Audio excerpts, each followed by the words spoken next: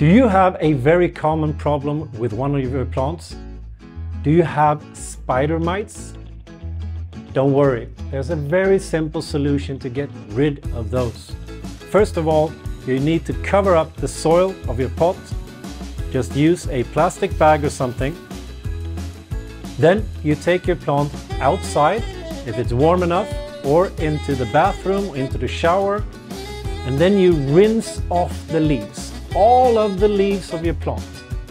Make sure that you cover the underside of the leaf and the upper side of the leaf. And you try to rinse the stems or branches as well.